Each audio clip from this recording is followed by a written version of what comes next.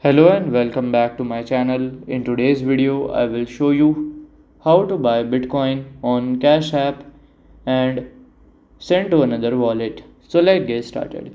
So to do that, you have to follow this easy step. So here I am using my another wallet as the Trust wallet. Just go to here. Then we will just scan this code.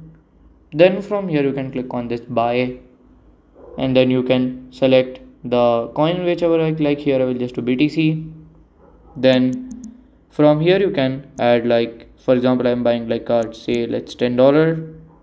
Just go here and from here I will just click on buy with credit card, and then I will add from my like pay with my Cash App, and it will be done.